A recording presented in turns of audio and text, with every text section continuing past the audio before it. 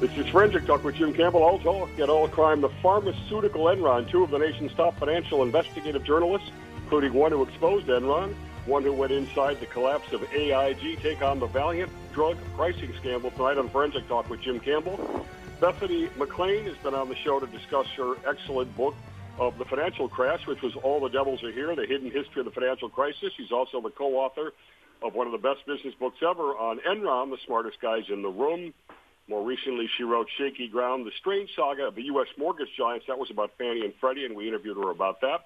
Roddy Boyd is the founder of the Southern Investigative Reporting Foundation, formed in 2012 as a nonprofit with the goal of providing in-depth financial investigative reporting for the common good. He's the author of Fatal Risk, a cautionary tale of AIG's corporate suicide. He was a guest on the show for that. It was the 2011 Financial Times Goldman Sachs long-listed book of the year for business. Welcome back, Roddy. And Roddy, originally from Greenwich, I think Coscob in particular, and Bethany from my original hometown in Chicago. How are you guys? We're doing great. This is coming from the Netflix Dirty Money series on Valeant price gouging, so for folks can go out and take a look at that. It's really excellent. Bethany, just to start off, in the big picture sense, is there this big dark side of big pharma, or were these just bad guys? I think there is a big dark side of big pharma, and these are, in a way, the epitome of it. But what to me is interesting is the name most people in the country know is Martin Shkreli, right? He's the guy who infamously jacked up the price of this life-saving drug, and he went to prison on unrelated actions, and he was sort of smirking, and he was called in front of Congress. And I remember sitting with an investor, a big Wall Street guy, who was telling me how horrible Martin Shkreli was, and I looked at him and said, well, why is what Valeant's doing any different? And he looked back at me and he said, well, that's a good question, because they were doing exactly the same thing, that is, jacking up the price of life-saving drugs. But for some reason, Wall Street loved them because they were making money for people on Wall Street. And to a lesser degree, this is what all of the pharmaceutical industry has been doing for years. Okay, so tell us a little bit about the backstory of this and Michael Pearson in particular, the CEO, and what they built. So Michael Pearson was an ex-McKinsey guy, oddly enough, just like Jeff Skilling of Enron, an ex-McKinsey guy, who came to take over this really struggling, failing, small-time Canadian drug maker. And Pearson turned it into an acquisition machine, and he sold the story to Wall Street as this ability to not only buy other companies, but also to do things without R&D. So if you strip the cost of research and development out of the drug business, the cost of actually developing new drugs that might save people's lives, his argument was you can have a much more profitable business, and we'll just buy drugs instead of spending the money on R&D. And that was just one example of ways he came up with basically to kind of game the system. He also did a thing known as a reverse merger with another company that enabled him to have the lowest tax rate, I think, in corporate America. It was around 4 or 5%, incredibly low. And he built this machine that Wall Street loved. They thought he was a demigod, and he had some of the most famous investors and supposedly the smart money invested with him. But one of the things he did that skeptics pointed out was actually just acquire drugs and then boost the price on them so he could strip more profits out of them. Before we go a little bit deeper in that business model, tell folks an example that hits home that, actually folks that needed drugs to survive, like Cyprine, what he did to the pricing there. Yeah, so there's a very rare disease called Wilson's disease, where your body can't metabolize copper, so it stores in your liver and you die.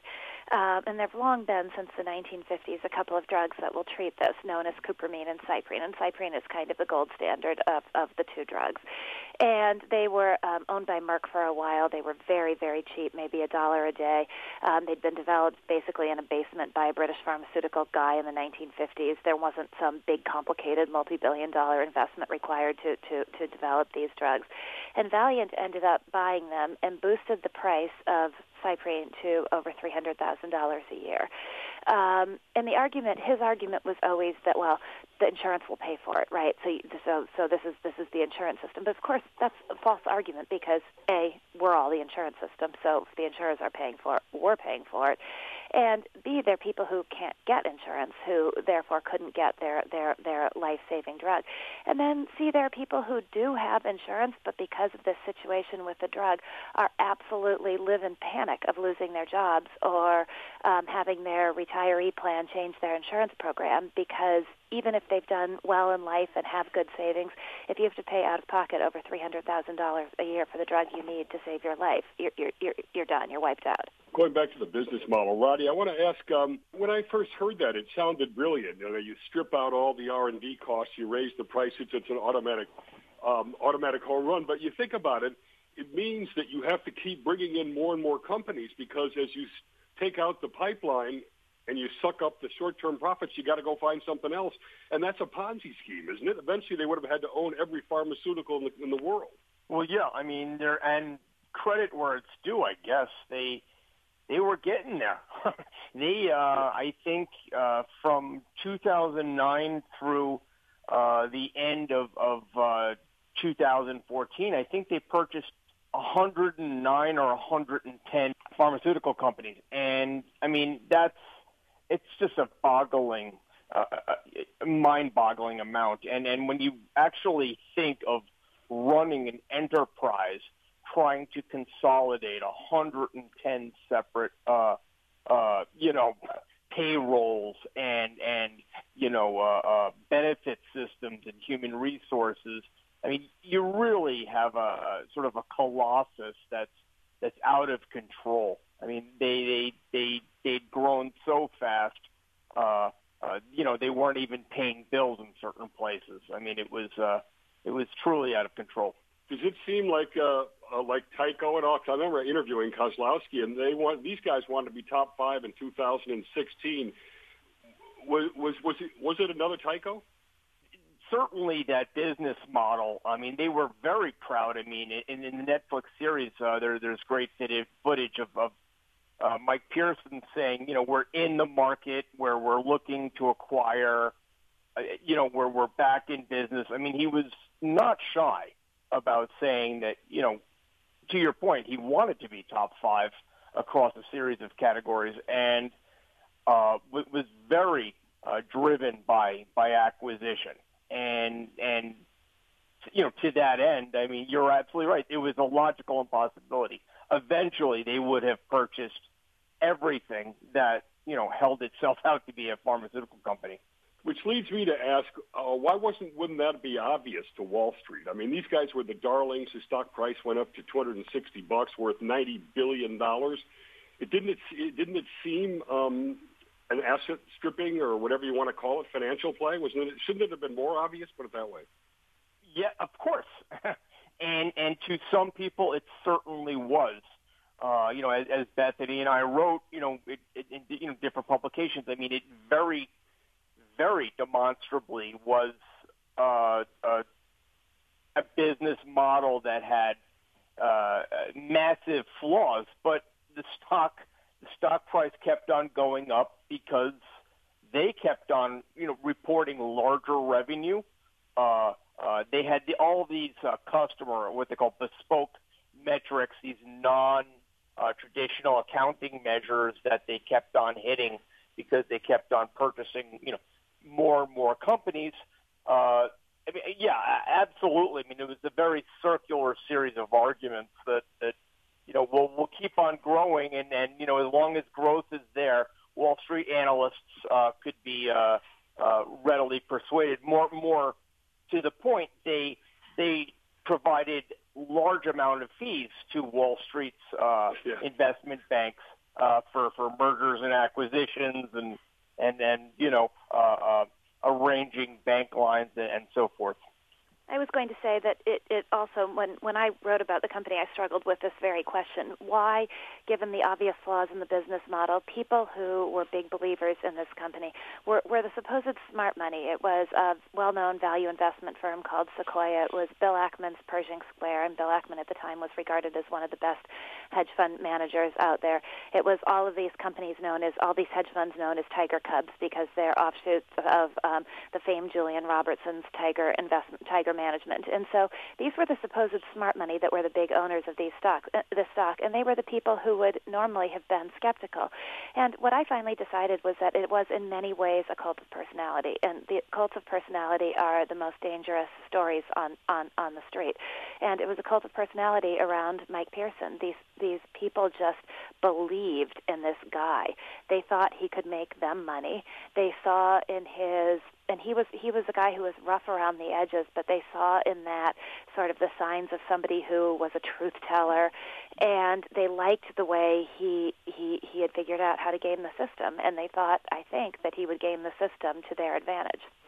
But it was a cult of personality in a way that I don't know that you can ever fully understand cults of personality. Well, that's exactly where I was heading. Let me ask you this before we go deeper on the investor side. Is this guy Pearson? Charlie Munger referred to what they were doing as deeply immoral. But, of course, Wall Street's not really known for focusing on morality one way or the other. It's more amoral.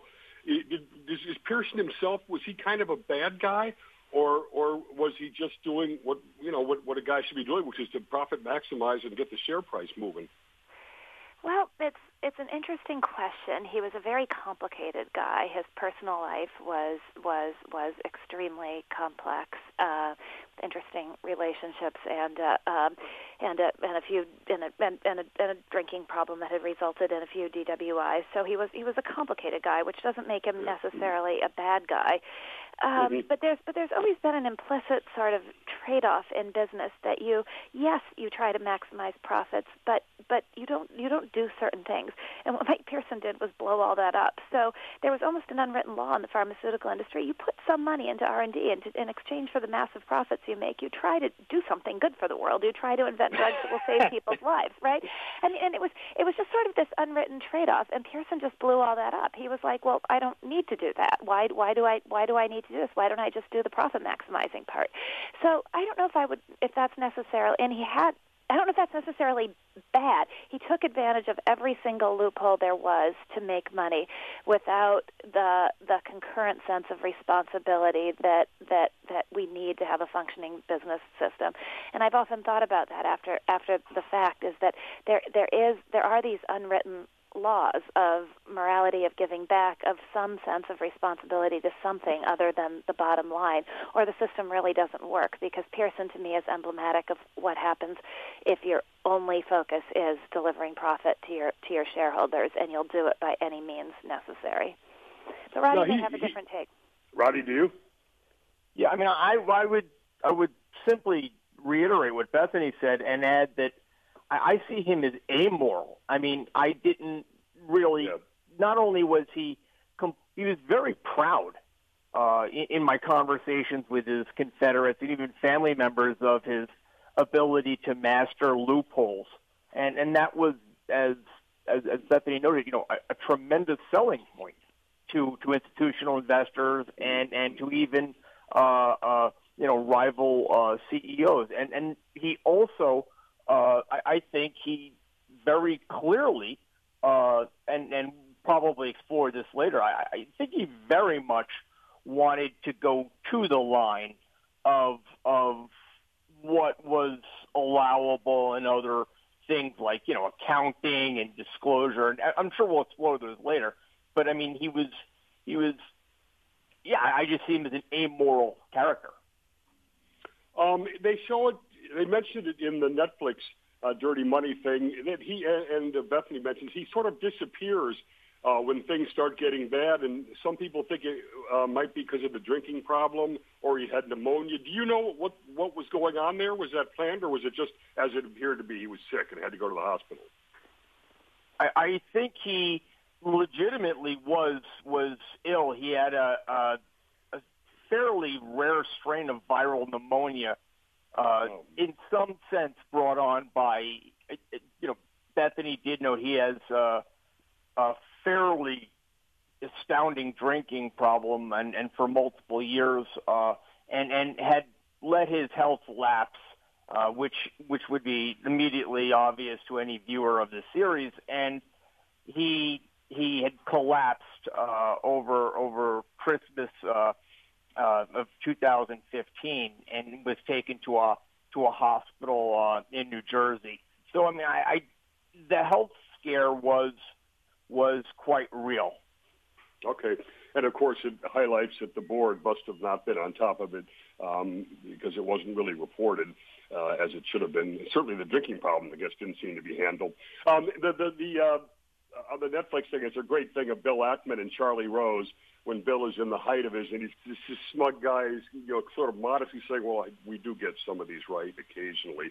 And since then, it's been pretty downhill for Bill. He called it a failure of due diligence testifying in front of Congress. Is this a failure related back to his arrogance again, to be blunt? Well, I mean, it's not for me to judge whether he's arrogant or not. It certainly was an all-time historical epic failure of due diligence on multiple fronts. I mean, Bill Ackman is a profoundly intelligent man and prided himself at his Pershing Square Fund of sparing very little in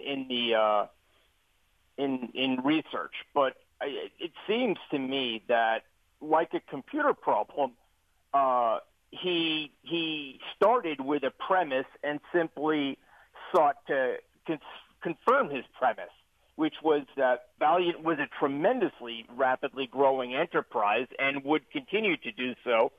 He was very attracted by Mike Pearson's appalling compensation scheme, which was he didn't receive his salary and would only get compensated if in shares and in stock options. And it's hindsight is a very clear thing to look through. But I mean, he simply did not step back and ask himself some very basic questions.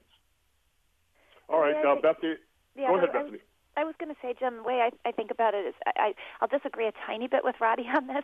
I don't think it was so much a failure of due diligence because the information was right there. There were no shortage of skeptics. Of them even gave, even they shared their analysis with people who were believers in the stock. What it was a failure to look at things through the right prism.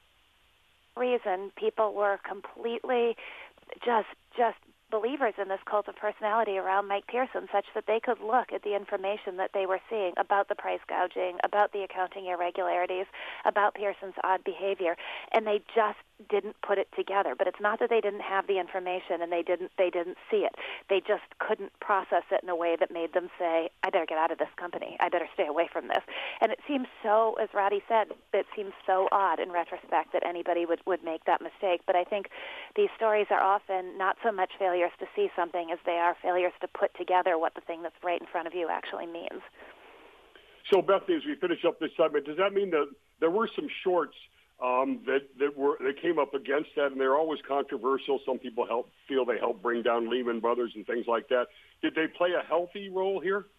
Well, I think short sellers almost always play a healthy role, and even in the sense that they're the people who are incentivized to figure out what's going wrong in the market, what's fraudulent, what doesn't make sense, and the shorts indisputably played a huge role in Valeant. It was starting back a couple years before the company's collapse when a prominent guy named Jim Chanos, who was the first guy to sound the alarm on Enron, actually said publicly that he was skeptical of Valeant. And a guy named John Hempton, who's an Australian hedge fund manager who's got quite a following, started posting on his blog publicly dissecting Valeant's financials and saying why the business model didn't make sense. So the information was out there. It was just that people who were believers in this company refused to acknowledge it.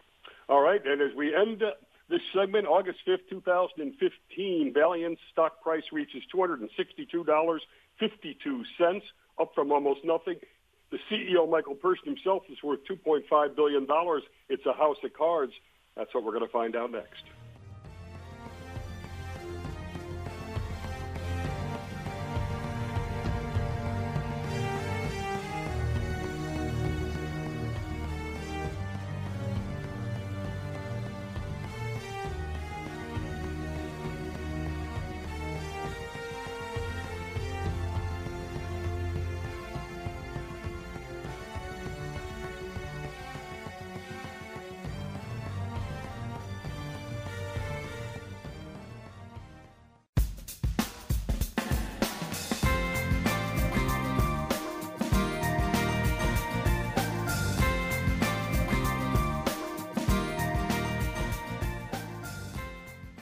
And we're back. Our guests, Bethany McLean and Roddy Boyd, both renowned financial investigative journalists. And when we last left before the break, we were looking at Valeant at its peak $90 billion value. We're going to see this disappear almost overnight. But, Roddy, this was a house of cards. You became the detective that really broke this on Philidor. Take us through the story. As you noted, in the summer of 2015, Valeant Pharmaceutical International was perhaps America's highest flying company, was worth $90 billion, its stock chart looked sort of like like you were charting a moonshot. It was sort of straight up and had made a lot of people a lot of money. About that time, I had been following the company. As Bethany I noted, it had been something of a controversial moonshot because it did have a chorus out there of naysayers, these short sellers and skeptics, and they were quite vocal in their disagreement with the business model of the company, saying that there were any number of what they argued were fatal flaws. I'm an investigative reporter. My job isn't necessarily to sit there and be a referee. So what I did is I did my own work. I sat down and decided to try and understand the company. My sense after having done this for a lot of years was that there was a story there, but I simply didn't want to parrot one side or another's version of the facts.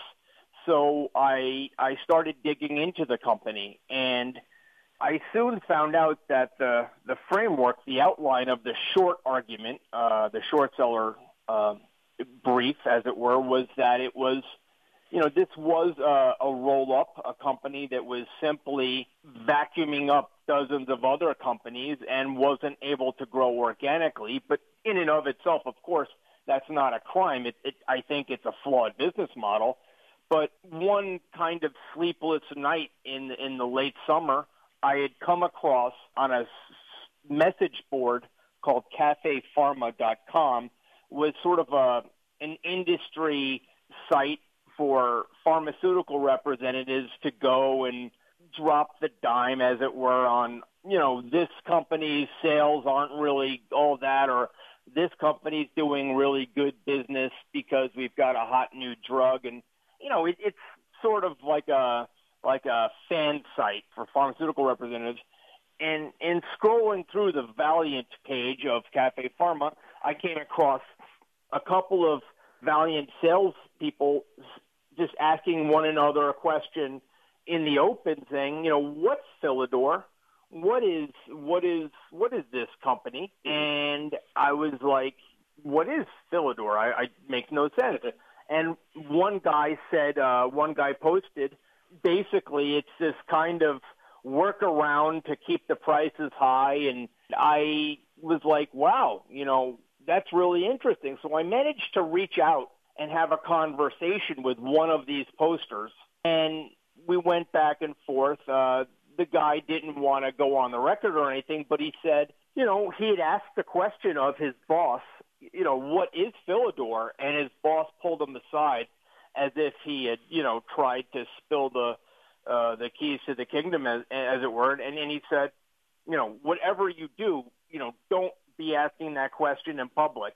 Philidor's the secret sauce to this company. It's how we keep our prices up. The insurance companies will kill us if they ever find out. The orders are from on high. Don't be discussing Philidor. Just do what you're told, and everything's going to work out just fine. Well, that struck this guy as really weird, and he eventually wound up leaving the company in short order. For an investigative reporter like myself and for Bethany, that is the absolute dog whistle for drop everything and start investigating Philidor.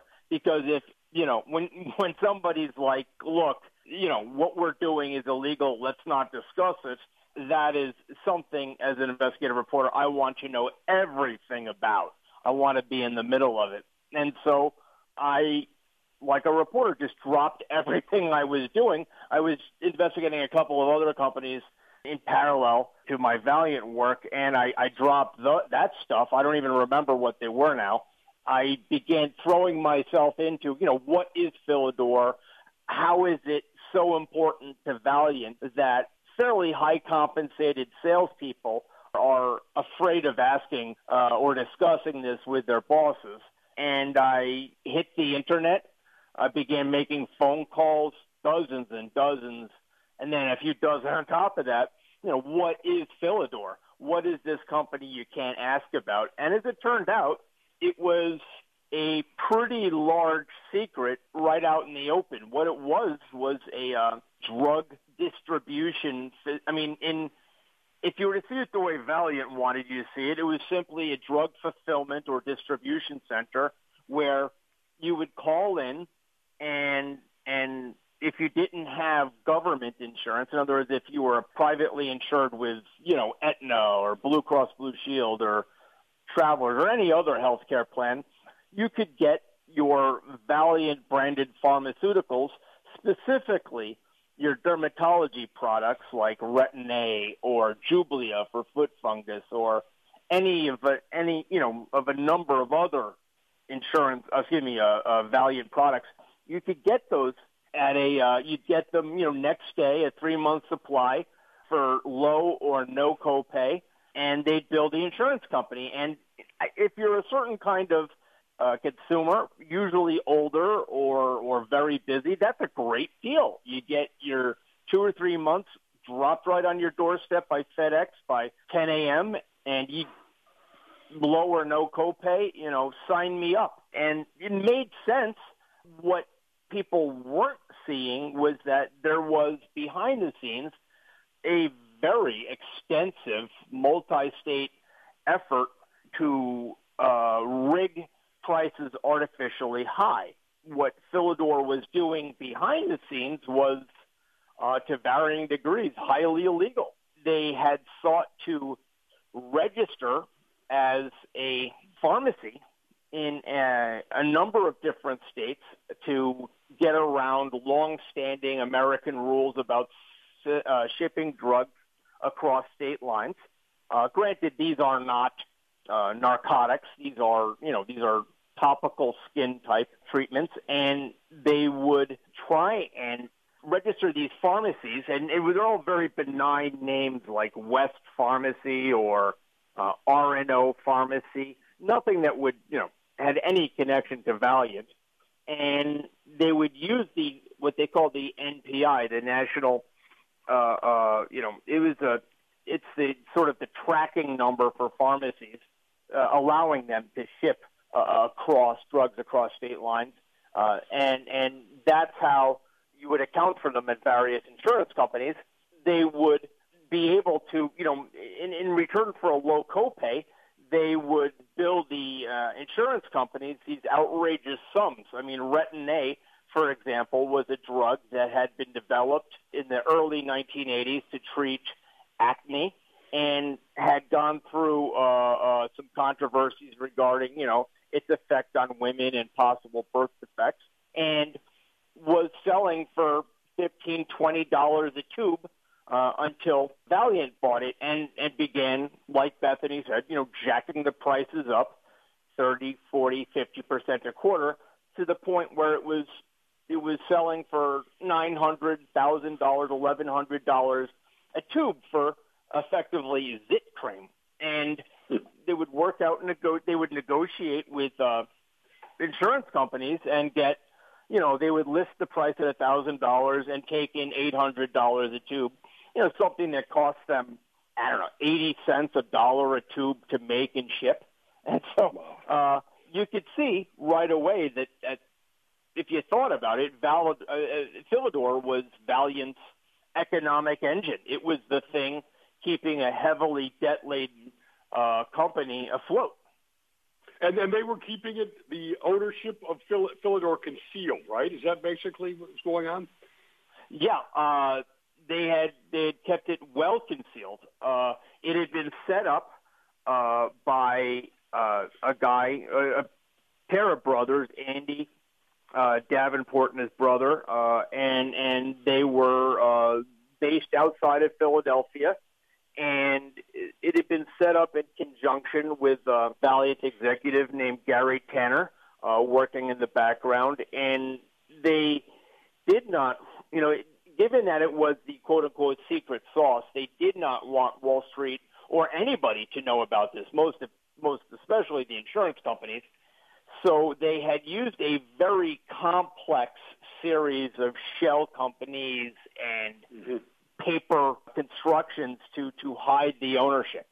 And so how is it, Roddy, that the insurance companies would agree? How did they get the insurance companies to pay these outrageous prices?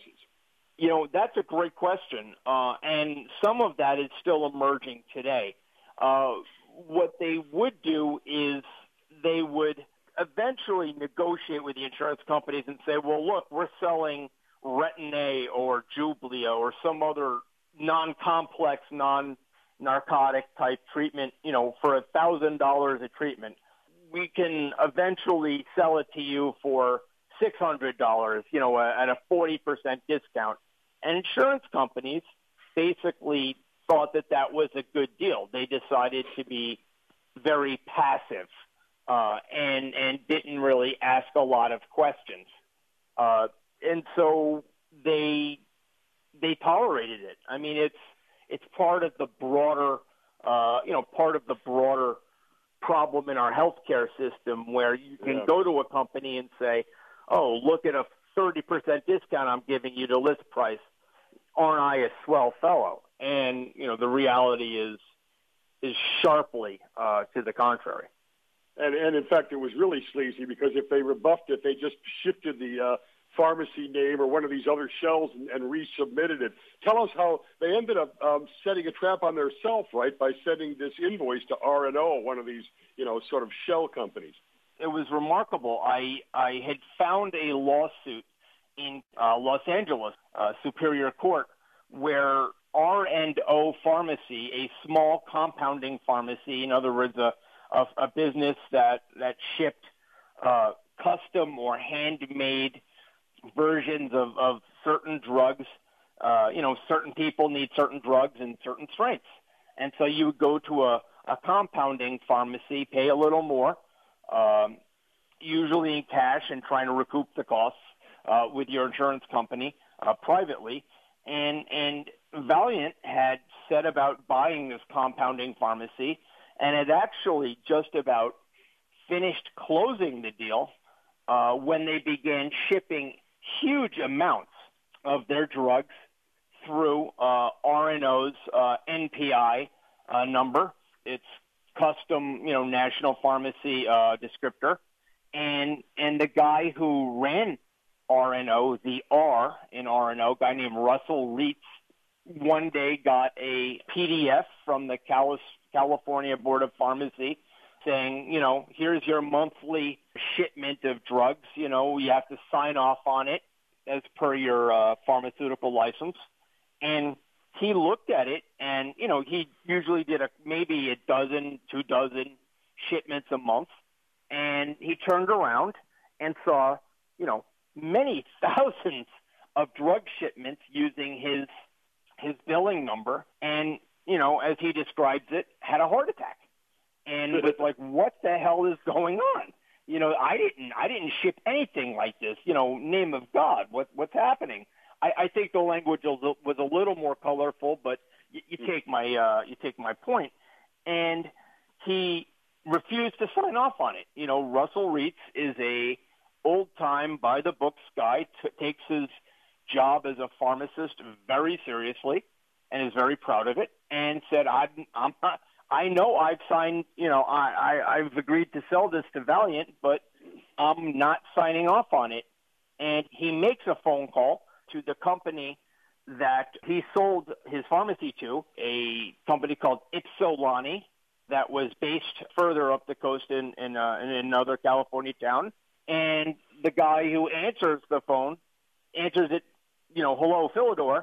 And he says, I'm sorry, I must have the wrong number. And the guy says, oh, hey, Russell, what's up? How are you? And he said, it turned out it was the guy he had negotiated with to sell R&O. And he said, hey, look, I'm in the middle of something. This transaction's going to get delayed. There's been a mistake with the California Board of Pharmacy. We have thousands of drugs that are said to have been shipped from us, R&O here in a small little strip mall in Los Angeles. I'm working this out. It's going to be delayed a week. The guy said, that's us. Russell said, well, why are you using, the sale's not final. Why are you using my, NPI number? And the guy at Philidor said, well, those are just details. The money's going to get wired soon. Everything's going to be just fine. And Russell said, no deal. I don't even know what Philidor is. I don't know who I've negotiated with. This is the last you'll hear of me. You're going to hear from my lawyer from now on. And he simply refused to negotiate further. He certainly, when Valeant sent him a bill for, all of these millions of dollars of drugs that had shipped through his NPI number and, millions of dollars that was in R&O's bank account, he simply refused to send a check. He refused to make the wire transfer. And all right, Roddy, let me ask you this as we're finishing up this segment, because this to me appears to be out and out fraud. There was $70 million was the size of that invoice that he knew nothing about that you uncovered. Why wouldn't there be criminal liability for that? The whole Philidor sham.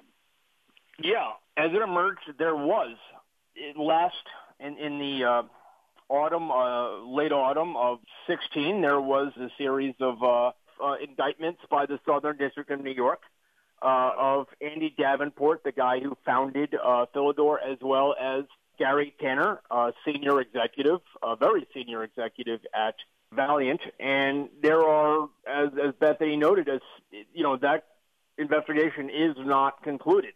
There are settlement talks between Valeant and federal prosecutors. Federal prosecutors have subpoenaed any number of other Valeant people and are pursuing, those lines of inquiry. There's class action inquiries related to this. There's SEC actions. Now, the government moved at a speed that makes a iceberg look like Usain Bolt. So we may all be dead or buried by the time they decide to act on it. But the last I've been able to know, there are other people and, other stuff they're looking at related to Philidor. All right. Well, as you can see, great detective work there uncovering this whole scheme behind the scenes. And within 6 months, $80 billion of the $90 billion of market value related to VRX, Valeant stock disappears. Our final segment, has anything changed?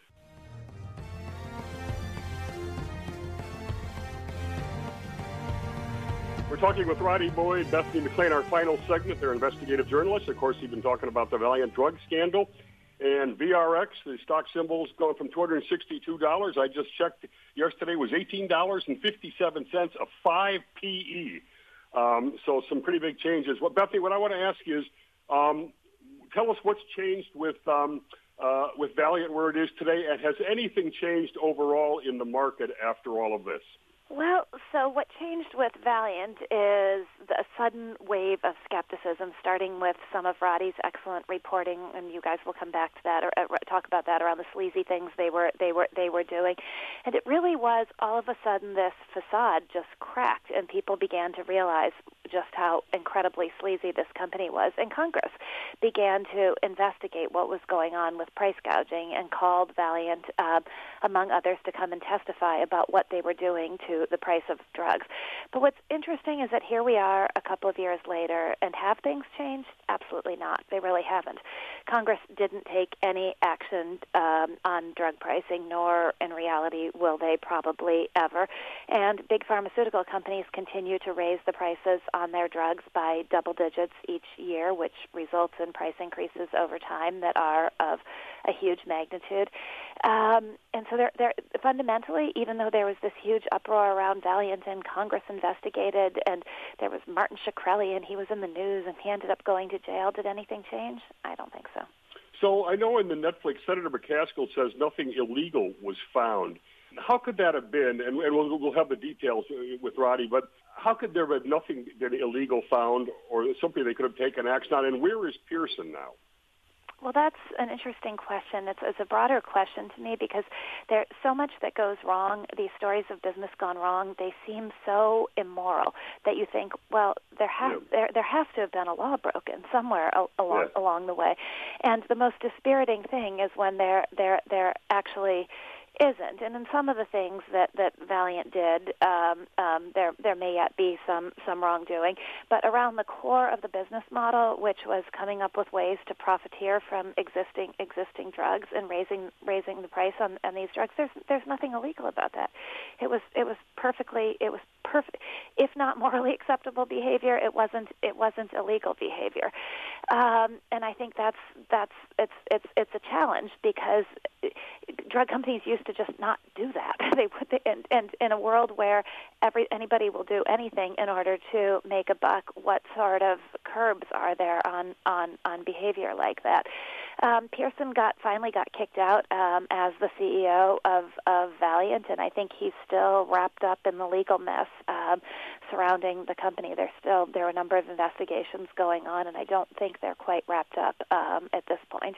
And it remains to be seen what will happen to him. Now, Ackman, when he testified before that Senate committee, said that the prices for Valeant would be now lowered across the board. Did that happen? That did not happen, at least not yet for some of their most prominent drugs like cyprine and cupramine, these drugs that treat Wilson's disease that were small drugs but immensely profitable. The profit margin on those after Valeant raised the price to over $300,000 a year for cyprine was around over 90%. They were huge contributors to the bottom line. Part of the sad, tragic irony of this is that as Valeant collapsed, because Pearson had done so many acquisitions and had levered up the company with so much debt, in order for the company to survive, it needed every penny of profits it could produce. So it didn't have it no longer had the financial flexibility to lower the price of drugs and therefore reduce its profits. So this mousetrap Pearson built became a total trap for patients. Valeant promised to lower the price on other drugs, nitropres and Isuprel, these drugs that are used for life-saving surgeries, by cutting these deals with hospitals. But at least as the last time I had checked, a lot of the deals they had promised had not yet materialized. So no, that didn't come true either. The more things change, the more they stay the same. All right, Roddy, do you have any sense of what reforms would be needed, or what would you suggest should be done on this big pharma pricing, or the way Wall Street looks at this business? Would you suggest any specific changes after we just heard nothing's really been done? Boy, I mean that's a great question, Jim. I think the changes that are probably going to have to happen are kind of twofold. One, on drugs that are truly life-saving, especially those with communities of patients that are, under 10, 20, 30,000 in number, you're probably going to have to look at some level of governmental / insurance company cooperation to keep price increases to something either that's manageable or to hold a certain price line. Because, I mean, as Bethany noted, even if you're a Rockefeller or Bill Gates or even LeBron James, I mean, $300,000 a year is a mighty, mighty large bill for something that 8 years ago was, $150, $200 a month. So I think that's one thing. The second thing is probably a little bit in that vein, which would be allowing governmental aid, like stuff like Medicare, Health and Human Services, to negotiate prices that are, more rational. I mean, I'm not saying price setting by the government. I'm saying kind of setting a bandwidth of prices that are acceptable. It's something that would, of course, allow a market to exist, as well as allowing a profit margin to be had by healthcare companies, but something that wouldn't bankrupt or at least trigger these alarms in insurance companies saying, look, we won't pay for it above a certain price level.